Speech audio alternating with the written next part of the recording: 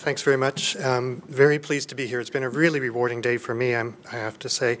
So the concept of the food map, essentially we're looking at, as a starting point at least, we were looking at a web-accessible catalog of all the food-related research that was going on at the University of Guelph. And food at the University of Guelph is a strategic priority. It's one of our main areas of focus in terms of academic research.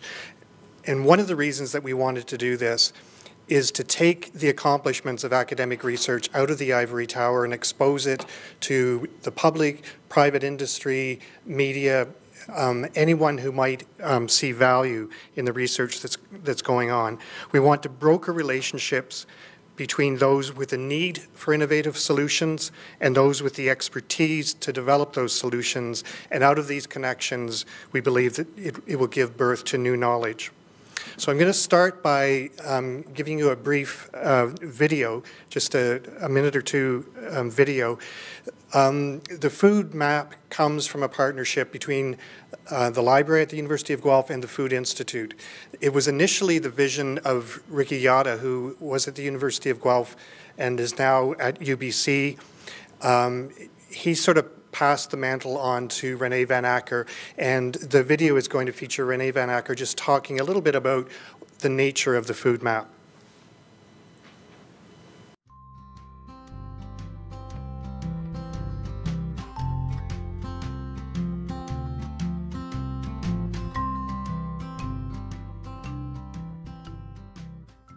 The food map is intended to be a tool to connect researchers to the industry and to connect the industry to researchers and to allow the industry to solve problems and grow their business.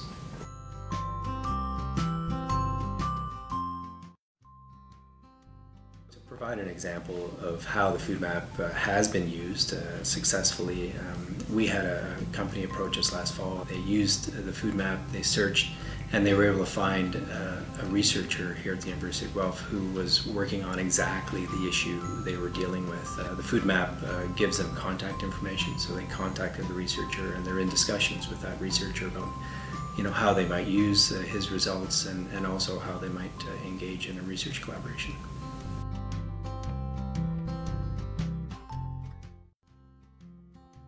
We're very interested in partnerships, and so we're looking for organizations and individuals that are interested in talking to us and perhaps working with us on expanding the food map and becoming part of the food map. I think there's lots of exciting potential in how it can help the sector grow, and we're looking for those partnerships. So this gives you a little perspective on what the food map looks like in terms of a website. As I say, it's a partnership between the Food Institute at the University of Guelph and the library. I represent the library, and I'm head of a team called Research Enterprise and Scholarly Communication. Our role at the university is to support research throughout the life cycle of research projects, and so one of those forms of support is to promote the research accomplishments of the university. I also wanted to mention that my wife is a communications officer with Agriculture Agri-Food Canada, so I also have that, a little bit of exposure to that form of KTT as well. So the food map was launched just in November of last year, so it really is in its infancy. I think in some ways, although it has a lot of value, currently it's also sort of a proof of concept that we're really just seeing this as a launching pad for further growth. By way of illustrating what the food map is, I wanted to walk you through 4 illustrative case examples of how the food map can be used. So Jeff is an entrepreneur who owns greenhouses throughout Ontario. His business is suffering because of the short growing season. Jeff visits the food map and does a search for greenhouse vegetables. He finds an entry for strategies for extending the greenhouse vegetable growing season in Ontario. He contacts the lead researcher, Barry McAuliffe, and begins discussions on a partnership where research can inform his business practices. So again, here you'll see a brief abstract on that particular research project. Carla is a researcher on Ontario's wine industry. She has an interest in exploring how wineries can get more value from the byproducts of their production systems. Carla visits the food map and does a search for grapes. She finds an entry for grape pumice as a novel tool to treat insulin resistance and diabetes. She contacts David Wright, the lead researcher, and they discuss developing a research partnership. Raj is a reporter with the CBC. The popular media has raised concerns about giant ragweed and its impact on soybean production. Raj would like to contact an expert to ensure the public is better informed. Raj visits the food map and searches for giant ragweed. He finds that Peter Sekema and Joanne Fallings have conducted research in this area. What's more, their data is available for download. Raj contacts them both to see if he might interview them for the evening news. Froze Food Company produces microwavable complete meals. They want to bring their customers a low-fat version of their usual stir-fry meal. They are considering reducing the fat within the chicken, but they are concerned about changing the texture of by further processing the meat. Searching the food map, there are several food science researchers studying food texture and fat content in meat products. Froze Food contacts one of the researchers, Shai Barbet, to talk about the possibilities of knowledge transfer. So that hopefully gives you some sense of the potential of the food map. I wanted to talk a little bit about our strategy for populating the food map. What we're doing is really identifying existing sources of data about food-related research and repurposing that data. This is supposed to give you a bit of a schematic representation about how various sources of data are being pulled into a central data store, being processed and then fed back out in the form of the food map. One of our principles is that we don't want the onus to fall on researchers to populate a new system. There are so many redundant systems where every time they're applying for a grant or reporting on a project or submitting for their tenure review, populating the same information over and over again. So we wanted to just repurpose the information that already exists rather than asking them to populate a system. Another constraint is that we're really doing this without virtually any dedicated resources. So we don't have someone developing content, managing content. Again, we're just trying to repurpose content that already exists. So we need to identify sources of data. We harvest that data. We poll the data sources on a weekly basis, thereby ensuring that the data is up to date and relevant. So on a weekly basis, all the data sources are automatically polled. Any updates are pulled into the food map database that way. We also link out, and I'll talk a little bit more about this, we link out to the scholarly articles as well as raw data that may be associated with the research projects. So while the design of the system is to, as I say, repurpose existing data, there is also the opportunity for individual researchers, if they're the primary investigator, they can actually go in and update their entries if they feel motivated to do so. I wanted to make a little bit of reference to the thesaurus that we use behind the scenes. This is the USDA National Agricultural Library Thesaurus. So this is basically mapping out the entire field of agriculture and agri-food as a discipline. And we use these terminology and relationships between terms to enhance the searchability and retrievability of the entries in the food map, as well as to establish key research themes, priority themes for the food map. So I wanted to illustrate a couple of the linkages out from the food map that are very relevant. One is a link to our data repository. So this particular entry features a link out to our data repository. So this is actually where the raw data generated by the research projects is openly available to anyone who wants to gain access to the data, and You can download the data, do your own analysis with the data. You could verify the results that the researcher came up with, or use it for completely different purposes. It has full documentation on the methodology used to collect the data, any restrictions on how the data can be used.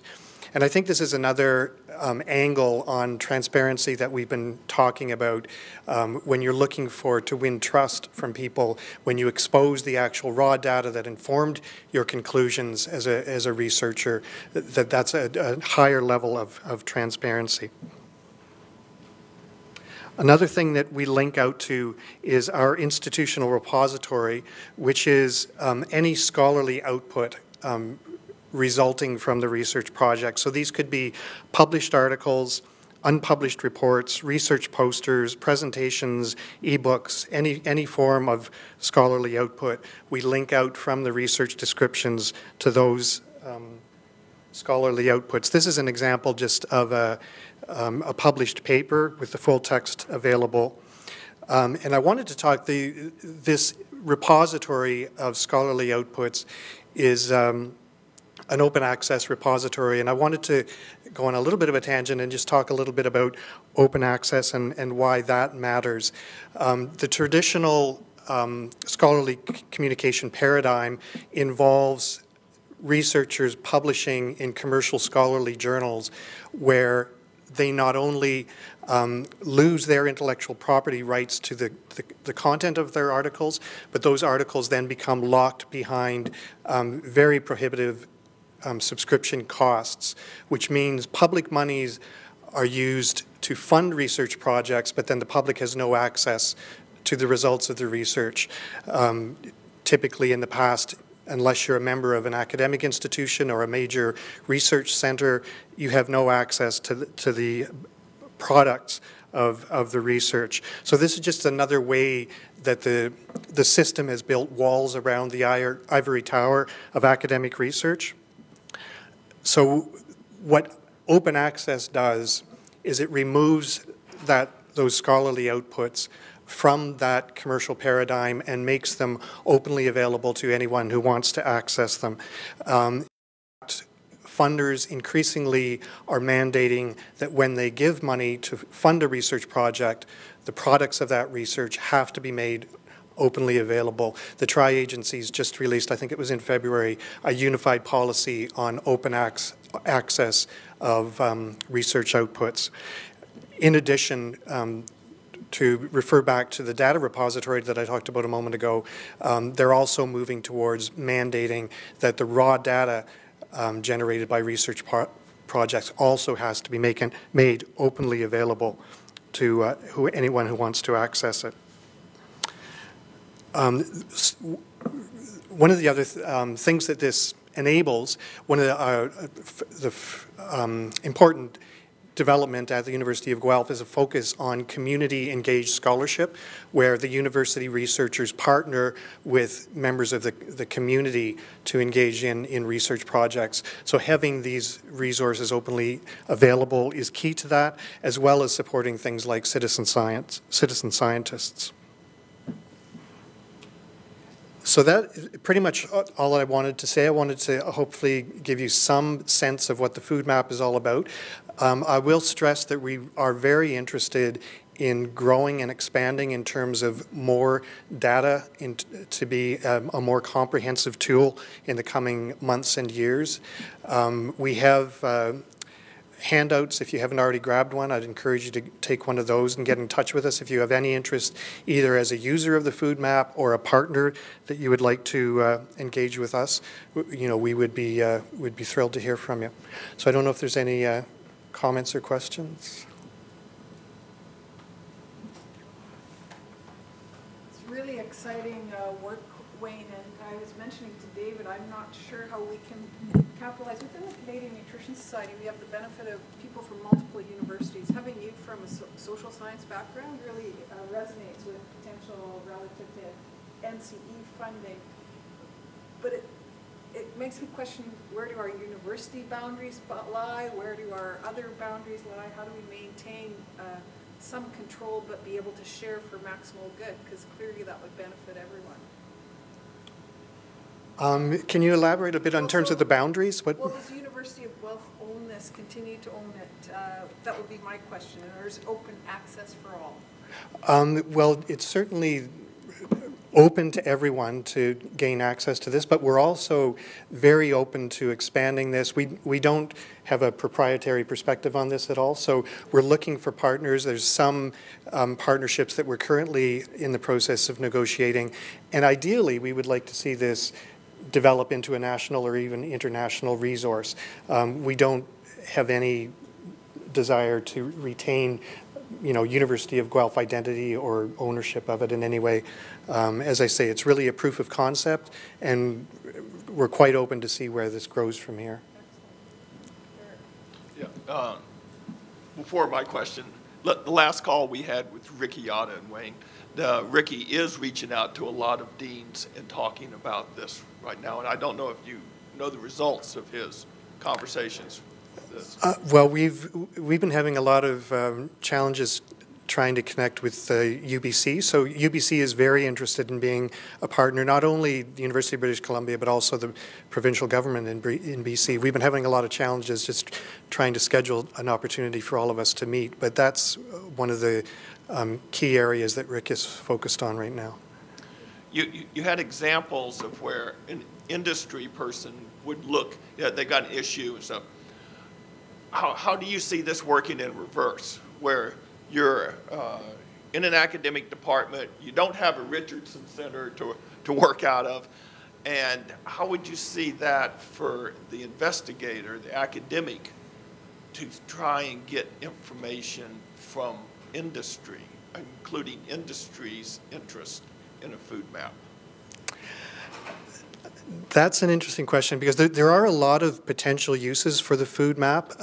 In addition to, I was really focused on how industry can connect with academic researchers, but there's also connecting academic researchers with each other.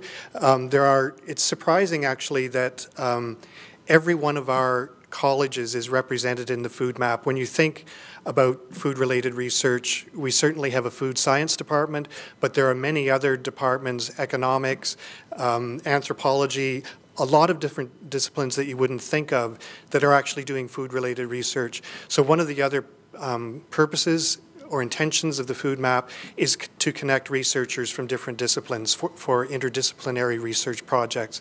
It also, in terms of the motivation of the institution itself, it plays a great role in recruitment, that recruiting faculty and grad students, when they see the nature and the quality of the research that's going on at the University of Guelph, that's a recruitment tool in a sense. But to be honest, I haven't really thought through how, as you say, this could be a tool for academic researchers to reach out to private industry. I will say that one of the other things that's on the agenda is to do more work in terms of scoping out where the food map should grow in terms of functionality and scope. So we want to be looking at conducting focus groups and that sort of thing to identify what additional functionality or information would make this a more useful product. And one of the areas that I think has a lot of potential is to expose more information about funding for research projects, which currently isn't represented there at all. Thank you very much. Okay.